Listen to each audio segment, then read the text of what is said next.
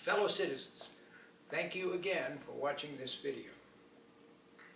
Today I want to take a few minutes to provide some additional updates from the community on what has taken place this past week, but particularly on what to expect in the near future as we begin the transition. A lot of attention has been paid this past week to the reopening of our business establishments. Borough staff participated in a call this past week hosted by the Downtown State College Improvement District with food and beverage establishment owners and managers to go through the state's guidance on the green phase. We will continue to ensure that establishments are able to operate safely as we begin the new normal. I personally wrote an op-ed which will appear in the Center Daily Times and other local media as follows. Now that Center County is moving into the green phase of our reopening process, I write to thank the citizens of State College and the Center region for their outstanding behavior during the pandemic. The overwhelming majority of you have put the health and safety of yourselves and your families first. As a result, our medical professionals and our hospital have been able to handle the crisis without being overwhelmed. This has helped our region to escape, so far, the worst impact of COVID-19.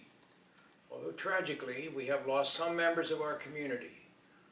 Their loved ones and friends suffer the same sorrow as those who have died in the hardest hit cities. And I offer them my sincere sympathy for their loss. Now I would like to ask you to serve our town in another way.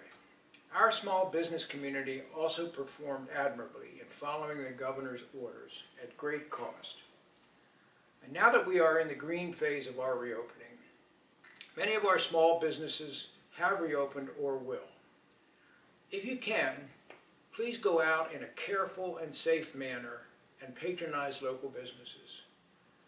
They will be open under strict and costly requirements from the state, and it is in their interest to comply, and I am confident that they will.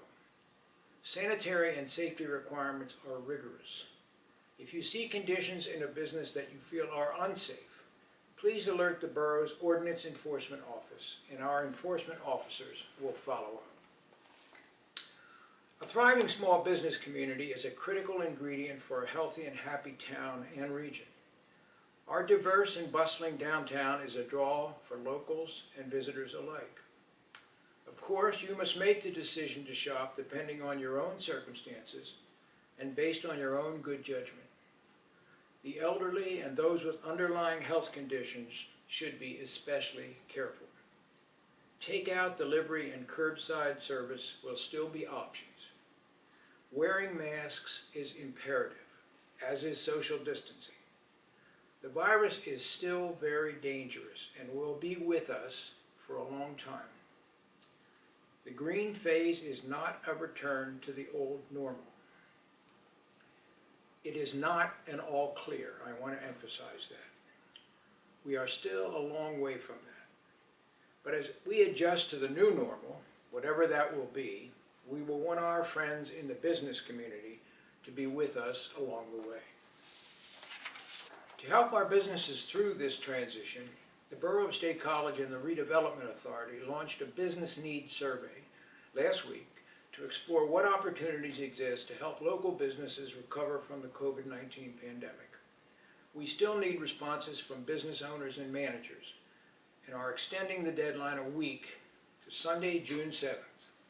You can access the survey at www.statecollegepa.us/business needs survey.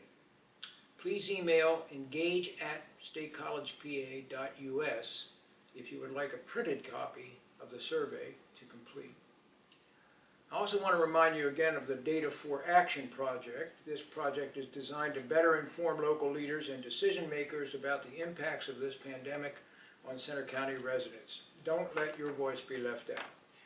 The anonymous 20-question survey takes only 10 minutes to complete. Online at dataforaction.psu.edu or by phone 814 753-4799. Please take the survey by June 12th. Now I want to address once again the issue of masks. When is it appropriate to wear a mask? There seems to be always some confusion about this. First of all, I want to emphasize that whenever you're shopping in any open business, inside particularly, you must wear a mask. That's all businesses. However, when you are outside, you do not have to wear a mask. It certainly may be prudent at times to wear a mask outside if you're in a group, for example, but it's not required. When you visit your healthcare provider, you must be wearing a mask. So if you go to Mount Nittany Health Center or Geisinger or Penn State Medicine, you must wear a mask, and you will be checked before you're allowed to enter the buildings for your temperature, and you must have a mask at that time. You should always wear a mask on public transportation. Those are really the basics, so it's not complicated. Wear a mask when in doubt, I would say, is probably the best advice.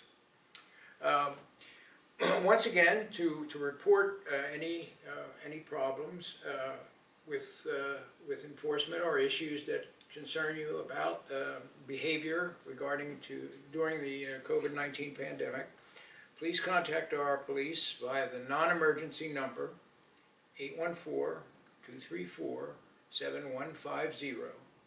Do not call 911. Thank you for watching this video.